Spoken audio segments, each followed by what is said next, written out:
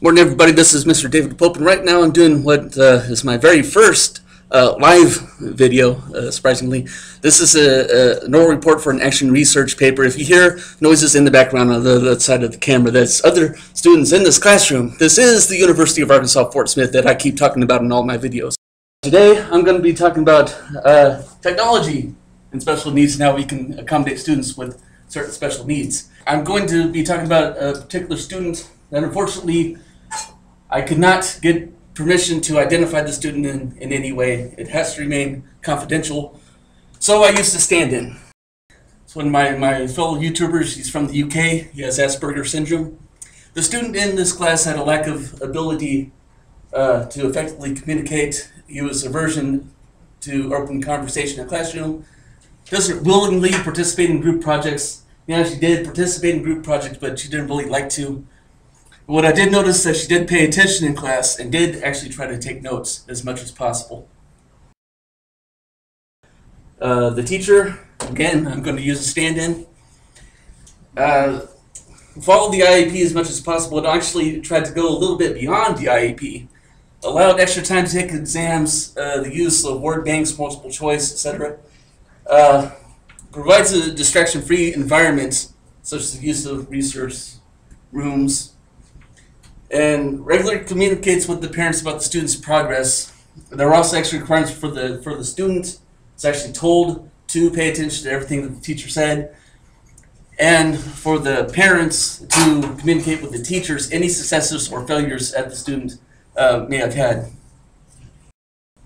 You notice that with these academic skills, they can be improved through proper accommodations. What surprised me in some of my research is that some of these students with special needs are enrolled in college. People with Asperger's and autism spectrum students are actually enrolled in college right now, and they still have to be accommodated. But what I've noticed in some of the sources that I've researched, especially for people with Asperger's syndrome, it's not that they fail all of their subjects. There's typically one or two subjects that they're really, really good at and fail everything else. And like I said in the last presentation I did, is you have to find a way to correlate the information from some of the other topics with what they know really, really well. And the great thing about higher education, of course, is we major in a particular subject. But still, you have the social difficulties, the lack of ability to communicate and form meaningful relationships with other people, and that still presents a problem. And these socialization skills can be improved in the classroom and outside the classroom. And I noticed two different ways, one inside the classroom and one outside the classroom, that I'm going to talk about. And again, since everything has to remain confidential, I found another way to present this situation. So you have this student in the classroom with social difficulties, doesn't talk to anybody. Now the student comes up next to her. Assignment's really, really difficult. The teacher just yelled at us for failing our big writing assignment for the semester. How can I help this student? Well, she just went up and started talking to her. Let's help each other out with this assignment. Oh, okay. Teacher said if we don't automatically start improving our literary skills, we'll be digging ditches for the rest of our lives. Oh, that's great, because ditching is a real good job, pays well. Kind of backfires, doesn't it? And what I noticed, that it worked. Once the student came up to this other student, started talking to her, she started talking right back. I was amazed. It actually worked. And I noticed it worked with me too, because there have been people throughout my professional career. I'm sitting there, I don't like to talk to people, I'd rather just sit there and read. But as soon as they actually take the time and the effort to come up to talk to me, I make a friend, and that's pretty much a friend for life. And there I am in the classroom. Wow, it actually worked. Teach all the students! But that's inside the classroom.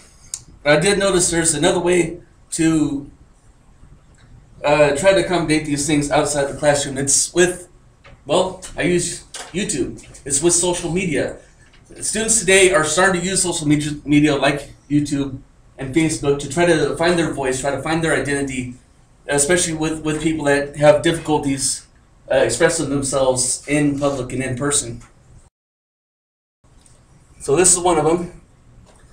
Our friend Glenn Watson, he has ADHD. And what he does, he films a whole bunch of videos about ADHD, trying to teach other people about what it was like for him in class. And we're going to show a clip from him talking about ADHD as sort of a special bonus.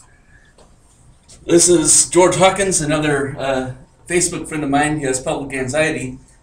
You can actually follow his progress from his earliest videos up until now and see this huge change in the way he's been able to express himself in public simply by using YouTube videos to improve his skills.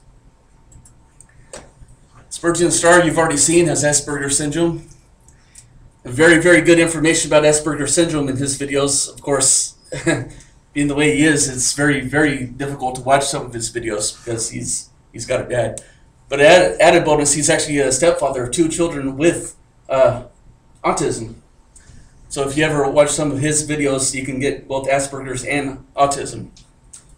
And then, of course, there's that guy. As an ADHD student, it was very difficult for me, especially when you've got classes that are large, 30, 35 people. You tend to get lost in the noise. And it's not the fault necessarily of the teacher. I do know of a couple of teachers who noticed that I had the aptitude, but the lack of ability to continue having initiative if left on my own. I'll give one in particular, I'm trying to think of his name, but he did very well in that he noticed that I had problems sometimes with my attentiveness. And so what he would do is he kept things interesting. He found topics that I enjoyed, got me involved, and then he would break down these subjects into smaller sections, and each one of them would have a checklist. So if it was particularly a English class, he would have just small sections with a checkoff for each part. Mathematics the same thing, science the same thing. He basically broke it down into small bite-sized pieces and made it very easy for me to keep up.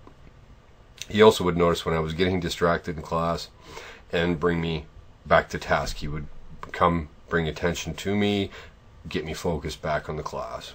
Generally, I think it was just his paying attention to me that helped quite a bit. I know that in high school I had the teachers who would basically read this, and then that's all you'd hear from them, and then they would sit with their nose behind a book, doing lesson plans, whatever. Again, not necessarily their fault, but would have been nice to get a little bit of one-on-one. Would have been a great help.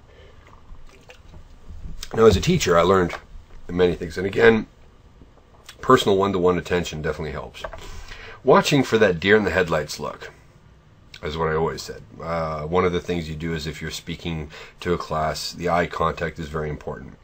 That if you're watching and you see someone who just sort of seems like their eyes have glossed over, or they're looking down at something, they're doodling, it's good. You don't necessarily want to bring focus on them for the class, but you do want to at least walk near them and let them know that you are paying attention to them in as subtle a way as humanly possible. If you've got 30 people, it's very difficult to do that, but you do the best you can.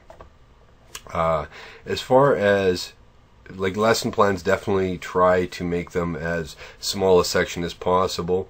I think that especially children in general and young adults, attention span very limited. Initiative to keep going, again, very limited. Making it as interesting as you possibly can, injecting humor and keeping it at least alive for them so it doesn't seem like it's as boring as it actually is, definitely helps. And of course, having, as I said, smaller chunks, bite-sized pieces, so that they feel like they're succeeding and they're doing it in smaller groups. It makes it easier, especially if they're getting distracted. Smaller chunks at a time help with memory retention and keeping them moving forward. As a person with ADD, you can pay attention. If it's something extremely interesting to you, let them go. If it's, for example, with me, science, social studies, history, a lot of the classes like art and things like that couldn't be bothered with. But if it was something that actually fascinated me, leave me the lesson plan, regardless of the complexity, I will finish it. We'll be into the next year before you know it. That was quite easy to do. As long as I'm not distracted and I'm riveted to it, I could very easily run right through it with no difficulty whatsoever. but it all depended on exactly what the subject was. If it's something that's a little more interactive, sometimes it's a little uncomfortable, a little difficult to deal with, but generally speaking, not too bad. Each person is going to have to be taken at their own pace. Patience, a little bit of perseverance, stubbornness helps. Sometimes you may have to switch gears slightly, give them a little bit of a different analogy, give them a story perhaps that goes along with it, a comparison, a metaphor perhaps, to help them understand where you're going. It all depends on the particular subject matter. But with a little patience and a little perseverance, it definitely pays off. Big dividends. Hopefully that helps. For now, see you later. And I wish you all the best of luck with this. Bye-bye.